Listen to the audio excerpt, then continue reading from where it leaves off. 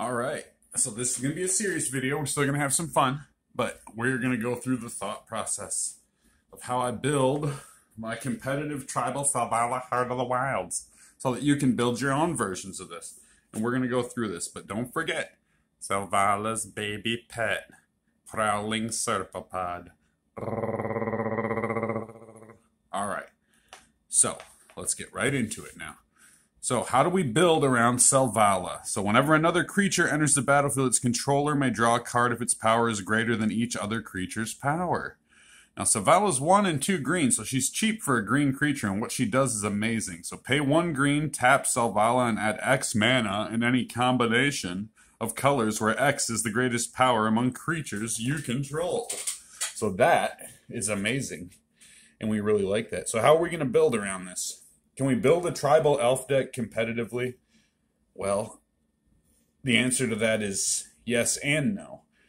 And the answer is yes, because we can add elves to our deck, okay? And the way we're going to do that is ramp elves. So we have Fyndhorn elves. There's some ramp, right? 1 and a green. So Fyndhorn will definitely go in. Now this is going to untap Selvala again and again. So we're going to definitely want Quirin Ranger, and it is an elf. Wirewood, that's more ramp. So we're going to add that. That's a good elf to add. The Leaf Crowned Visionary. Now a new one. This is an elf lord. Leaf Crowned Visionary. Other elves you control get +1/+1. Whenever you cast an elf spell, you may pay 1 green if you do draw a card. And that's very good in green, that card draw. Get it as much as you can in green, my brothers and sisters.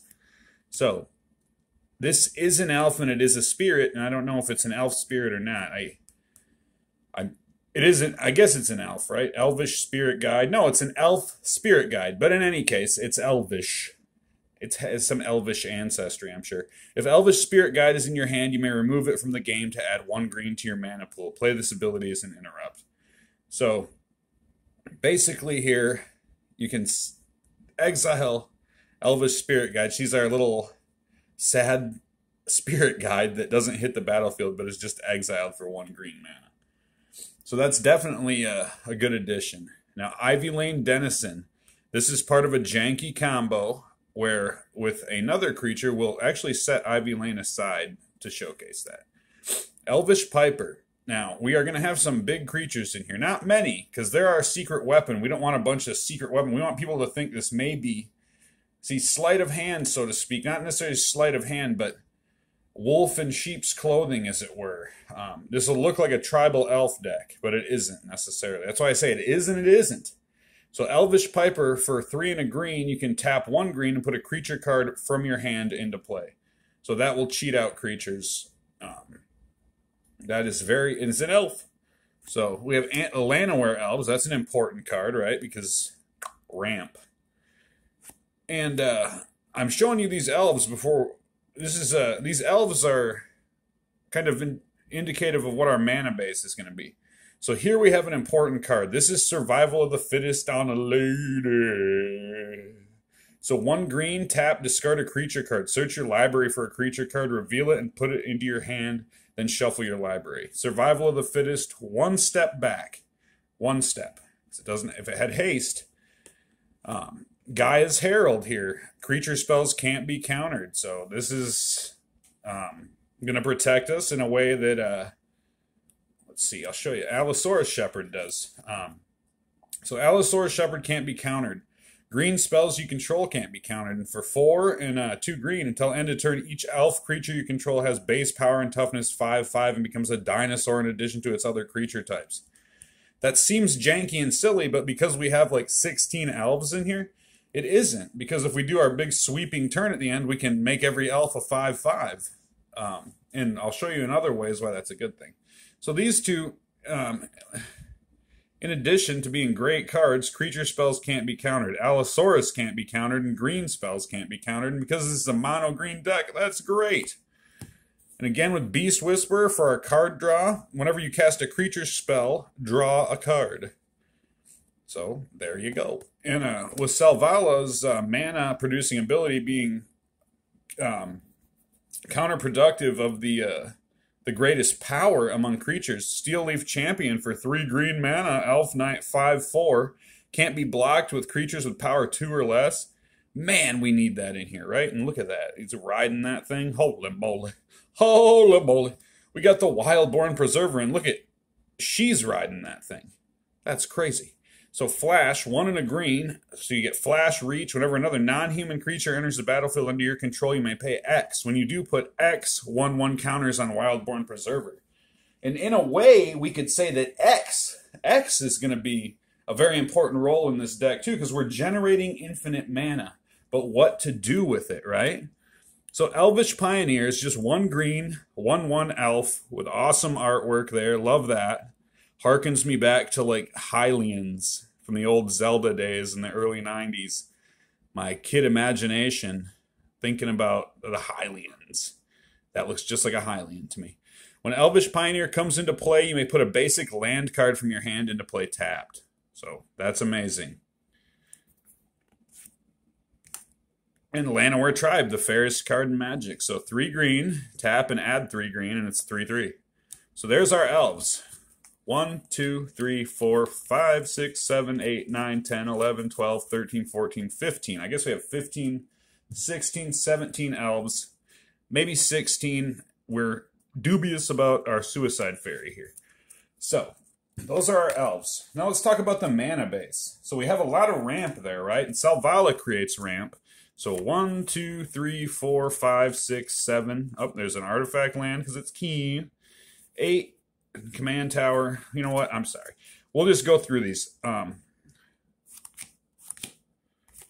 So, basic forests.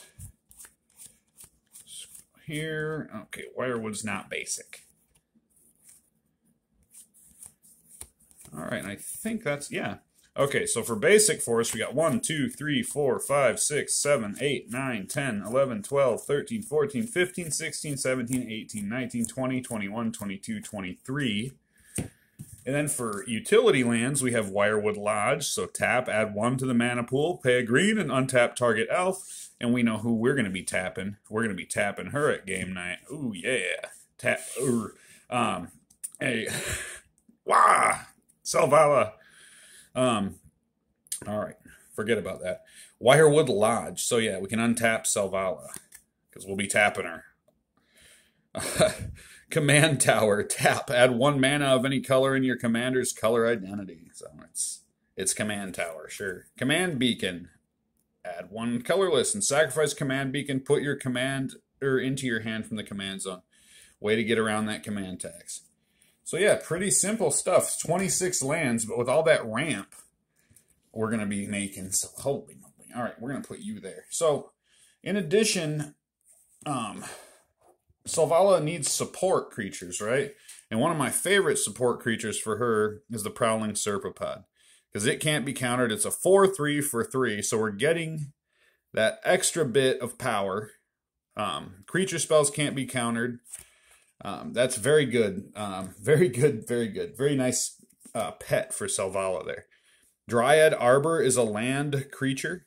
So it's a 1/1 that thinks it's a land. But that's amazing early game. Because as you see, it has no casting cost. And Wirewood Symbiote. Return an elf you control to its owner's hand and tap target creature. So that's why we got a lot of elves. So we can untap Selvala. That's all it's all about. Sheltering Ancient. It's a 1 in a green for a 5/5. We've got a cumulative upkeep. We don't care about that. We care about getting that early, quick mana to tap Selvala and get a lot of mana, right? Just like Scrib Ranger, Flash, Flying, Protection from Blue. It's 1 in a green. Return a forest you control to its owner's hand and tap target creature. Play this ability. So untap Selvala, get that infinite mana. And then we're going to have these X creatures that we're going to be able to pay that into. Now, Phyrexian Soulgorger, Snow Artifact, cumulative upkeep, sacrifice a creature. We're probably not going to ever do that. It's an 8/8 for 3, so that's instant 8 mana. Boom. Love it. Got an Ewit, Eternal Witness, which looks so much like an elf. Why can't you be an elf? You look like an elf. You're covering up elf ears under your turtle helmet. I know it. Eternal Witness. When Eternal Witness enters the battlefield, you may return target card from your graveyard to your hand. And I know what everybody's thinking, and it is Kogla the Titan Ape is on board. Augur of Autumn. Look at the top card of your library anytime. Play lands from the top of your library. That's good. It's giving us control over our library. As long as you control 3 or more creatures with different powers, you may cast creature spells from the top of your library. That's super powerful, especially when we're generating infinite mana. Speaking of infinite mana, a great commander in his own right, and the paramour of cedh, we have Omnith, Locus of Mana.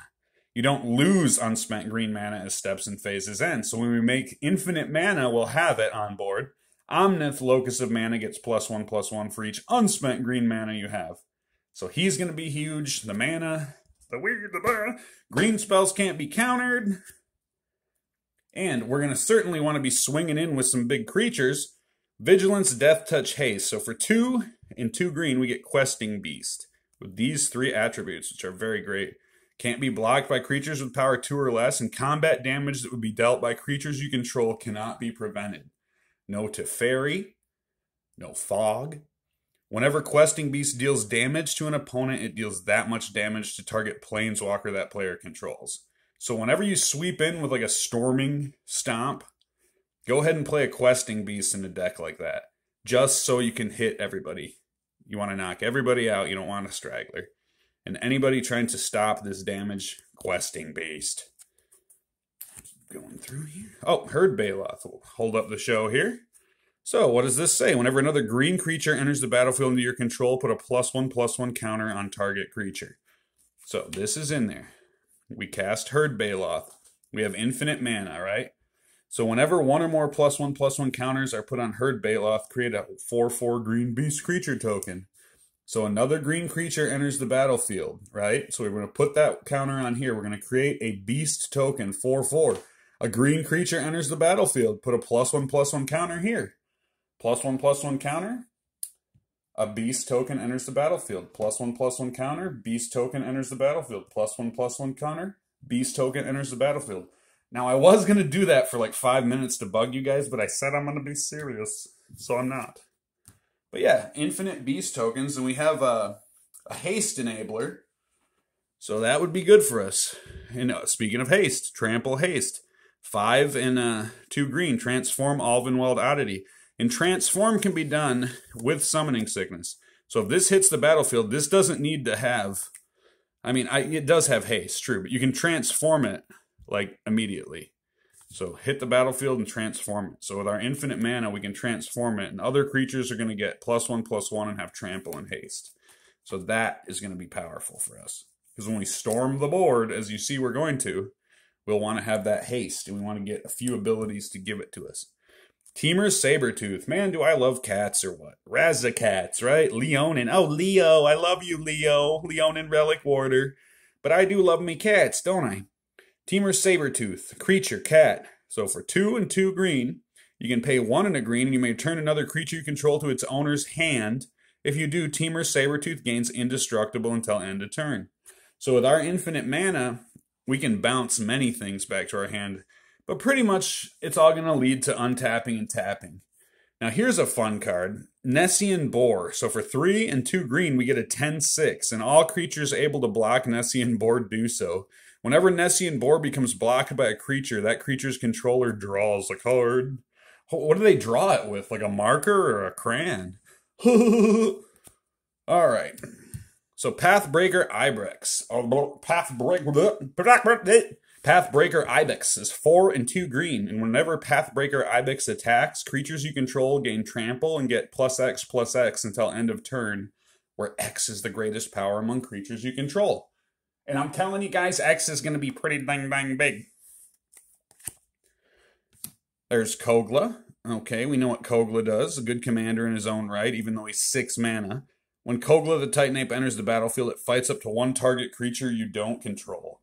Whenever Kogla attacks, destroy target artifact or enchantment defending player controls. And for 1 and a green, return target human you control to its owner's hand. Eternal Witness.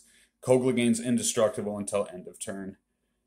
Very nice. And a very nice full art. Alright, so what are these big creatures we'll be searching out with our huge stack of interaction and tutors and enchantments here?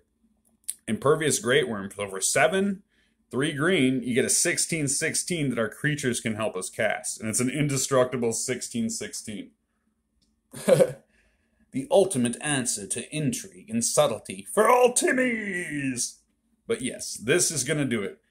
Because remember our Pathbreaker, like Craterhoof Behemoth before it. Whenever Pathbreaker Ibex attacks, creatures you control gain trample and get +X/+X until end of turn, where X is the greatest power among creatures you control. Very nice. Even though we're going to have X creatures, it's going to have huge power. Anyways, still, we got Galta Primal Hunger, because it's a dino! Galta Primal Hunger costs X less to cast, where X is the total power of creatures you control, and you know we're casting this for 2 mana. Alright, so here's the secret pets of the elves. This is what makes the deck really rock and roll, brothers. These X cost creatures. So we have these Hydras here, and we have 1, 2, 3, 4, 5. Just 5 Hydras. That's all. Just 5. So for removal here, we got a 2 and 2 green. We got a 5/5. And for Monstrosity X, if this creature isn't monstrous, let's make it that way, right? When Polukranos World Eater becomes monstrous, it deals X damage divided as you choose among any number of target creatures your opponents control. Each of those creatures deals damage equal to its power to Polukranos.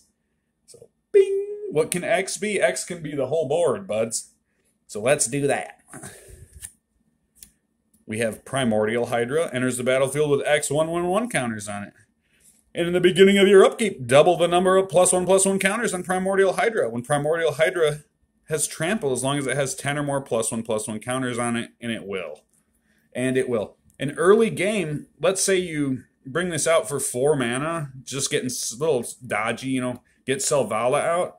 When you get her out and can use her on your next turn if you don't have haste, you'll have the mana. You see, this will grow every time. Double those counters, even if you're not paying an X cost. So that's a good Hydra to have.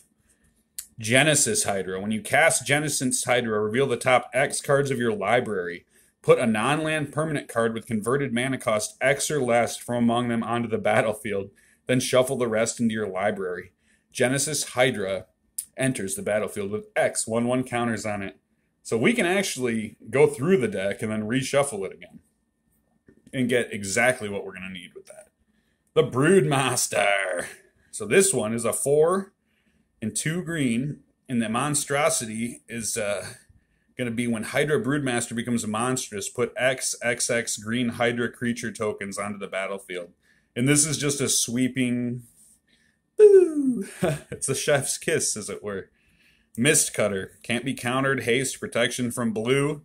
Mist Cutter Hydra enters the battlefield with X/1/1 counters on it. And this is the Hydra. This one, that's kind of the golden Hydra in the deck, because that protection from blue is a beautiful thing. So there is our creature base, right? What did we go through? We went through creatures. Now we're going to look at enchantments. And just to hold up the show right here, some different elves that could go in, but I don't feel the need for them in here, is Dwynen. Okay, for 2 and 2 green, reach, other elves get 1/1, so you got a Lord. Whenever Dwynen Guiltleaf attacks, you gain 1 life for each attacking elf. A Well-Wisher might be good if you want to gain life for the long game. But then again, this deck's not really designed for the long game. Tap this, put a +1/+1 on each elf creature for each elf you control. Or on target creature for... I'm sorry, jeez. Okay, tap, put a +1/+1 counter on target creature for each elf you control. And it's 3 and a green, which is steep to me. And we don't really care about counters so much on our elves. Now the Imperious Perfect. Okay, other elf creatures you control get 1/1, so it's a Lord. And then for a green, you can put a 1/1 green elf warrior creature token into play. Not bad. There's a lot better elves. These are just some food for thought. Now this one is the one that could almost go in there good. Create a 1/1 green elf warrior creature token for each elf you control. That could be in there. And honestly, I do run these in there too. Sometimes I take them out though. I have them out right now. But I like to keep one of these in here most of the time. And then this one sometimes. But it's such a... Ugh, when you get it turn 1, it's like... kind of makes the not playing fun. And then people say the deck's like definitely competitive. And then if you're playing casual, people think you're a Goomba. You know what I mean? But the biggest portion of this deck is interactions. So look at that. And what do we have for our interactions? We have Sorcery, a Road of Return here. And choose target permanent card from your graveyard, bring it to your hand, put your commander into your hand from the command zone. So that's if, you know, Selvala is going to be a target. Green Sun's Zenith, we're going to search our library for a card. Now Land Grant. This should be in any deck running green. It's free. This means you have 98 cards in your commander deck. Plus, you know, with not including the commander. If you have no land cards in hand, brothers and sisters, you may reveal your hand instead of paying land grants mana cost, and search yonder library for a forest card and put it into your hand, then shuffle. Love it. This card is amazing. I don't need to explain why. I think it speaks for itself. Got the Recovery here, the Bala Ged Recovery. It's a land, and it can return target card from your graveyard to your hand. We don't know what this card is, but people are terrified of it. If somebody can interpret and tell us what this does. It's Finale of Devastation. We know what it does. And this is one of our game-winning pieces. So just in case we don't know, we search our library with converted mana cost X. And other creatures get the... I wish I had it written down. I got a little paper with what this says exactly on it. But it's Finale of Devastation. So you search out something like Impervious Great Worm, put it on the battlefield, and all creatures get whatever its mana cost is, +1/+1 counters, and gain trample until end of turn. So that's what that does. It's a finisher. I used to have it memorized. Tsunami. All islands in play are destroyed. So this is here is like a bomb. If we get countered too much and get crabby, we can go, well, you know what? Tsunami this. And then that gets countered, and we look like a fool. But even more important than Finale of Devastation in here is Triumph of the Hordes. Until end of turn, creatures you control get +1/+1 and gain trample and infect. And honestly, it's that infect on those X creatures that's winning us games. Finale of Devastation's great. When I can remember what it says, I know. Kingdom of Jank. I've been playing different decks. I haven't played this one in a little bit. But Triumph of the Hordes. Until end of turn. I mean, look at that. That infect, that's what's killing everybody. Because just 10 infect damage, they lose the game, man. Woo. Genesis Wave. Reveal the top X cards of your library. Put any number of permanent cards with converted mana cost X or less from among them onto the battlefield. Then put all cards revealed this way that weren't into the battlefield, into your graveyard. So, this is going to be important to us. However, I can't stress enough, this does cause funny interaction with some of our X-cost creatures, making them kind of useless. So, this is good to, like, get something if you need it, but use it carefully. This belongs in the deck, but use this wisely. Soul's Majesty. Draw cards equal to the power of target creature you control. So, fill our hand and cast it all with infinite mana, right? Soul Ring, of course. Look at that. Beautiful. Umbral Mantle. This is some of the Selvala accoutrements. Equipped creature has pay 3, untap. This creature gets +2/+2 until end of turn. Equip cost is 0. This is great because it's an infinite tap-untap ability for Selvala. As long as we have that extra mana, we can keep generating. So just another one to generate, like Staff of Domination. So we can untap Staff of Domination, untap target creature. Very important in our... So for 1, untap Staff of Domination, right? Pay 3, tap target creature. Or I'm sorry, untap target creature. So we can do this ability again and again with Selvala because we'll have that much mana to spare, and then every time we're getting that extra mana. So that's going to be an infinite mana generator. Worldly Tutor, a tutor in green. Go find that creature. Get that vampiric tutor fashion, right? In green. We don't have to even lose the life. Just have to reveal. Nature's Claim. It's a destruction. You're going to see a lot of these destroy artifact or enchantments. Vitalize. Untap all creatures. Cannot stress enough. Very important. Giant Growth. So turn 2, you've cast Selvala. Turn 1 via Jeweled Lotus. Turn 2, Selvala gets +3/+3, generating you 3 extra mana on top of her mana generation. So, pardon me. Crumble is another instant for 1 green. Bury target artifact. Artifact's controller gains life points equal to target artifact's casting cost. Perfect. Ram through. For 1 and a green, this is removal. Target creature you control deals damage equal to its power to target creature you don't control. If the creature you control has trample, excess damage is dealt to that creature's controller instead. You can cast this on your big XX guys, and when they have trample, it's going to go through and you can knock somebody right off the hammer, boy. So that's very good. Heroic Intervention. Permanents you control gain hexproof and indestructible until end of turn. Say no more. Regrowth. Bring any card from your graveyard to your hand. Sure. Crashing Vines. Destroy target creature with flying or destroy target artifact. Some removal. Beast Within. We know this card. Give him a beast. How about a beast? You got a commander? How about a beast? Destroy that permanent. How about a beast? Guy's Cradle? How about a beast? How about a beast? How about a beast? A beast. A beast. Invigorate. If you control a forest, rather than pay Invigorate's mana cost, you may have an opponent gain 3 life. Target creature gets +4/+4 until end of turn.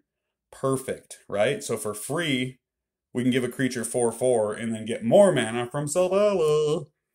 Weird Harvest. Each player searches his or her library for X creature cards, reveal them, and put them into his or her hand. Then each player who searched his or her library this way shuffles it. And we don't care, because they won't get to use those anyways, right? What do we got here? Court of Calling. Convoke. Search your library for a creature card with converted mana cost X or less and put it onto the battlefield. Pretty straightforward. Carpet of Flowers. Everything running green, you better run it. During your main phase, you may add up to X mana of 1 color to your mana pool, where X is the number of islands target player controls. Somebody always does. Right here is a wonderfully underrated card. So it's still energy. For 1 green, you can enchant creature. You may untap target creature 1 additional time during your turn. Target creature may also attack this turn it comes into play. Haste Enabler, Untap Enabler. Oh, Selvala loves it.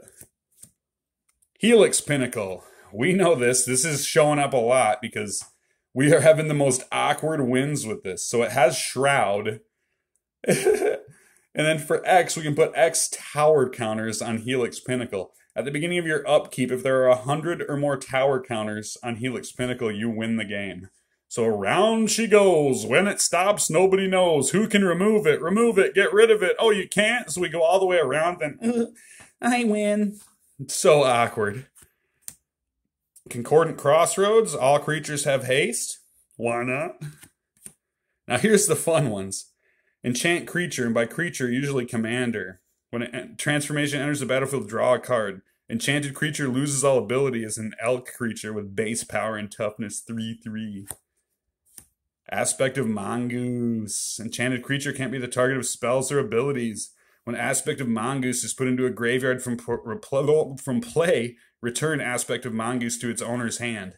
We sure will. Lignify. Ooh, look at this. For 1 and a green, enchanted creature is a 0/4 tree folk with no abilities. Hey, that's what I am, kinda. I have 2 abilities. I can do a couple things, but I'm kinda like that guy. I'm Bulgo. Oh, what was that? Alright, Song of the Dryads. The meanest card in Commander, in my opinion. Enchant permanent. Enchanted permanent is a colorless forest land. What do you do if you have an important commander and Song of the Dryads is done on it, and you can't stop it?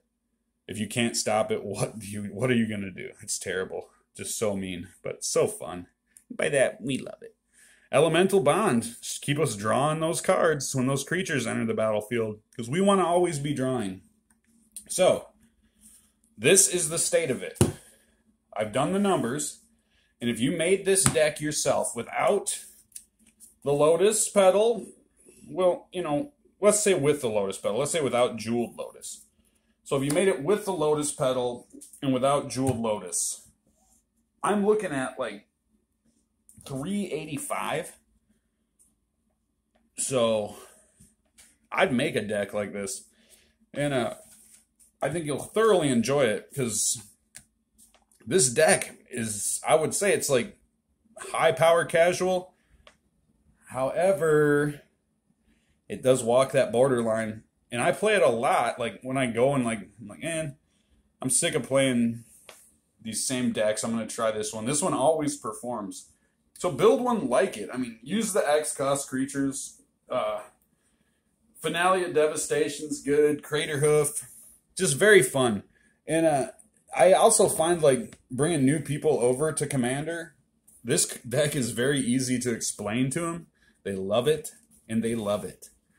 And if anybody in the comments puts banana hands, who in the comments puts banana hands, they'll get a special surprise video. So put banana hands, oh, banana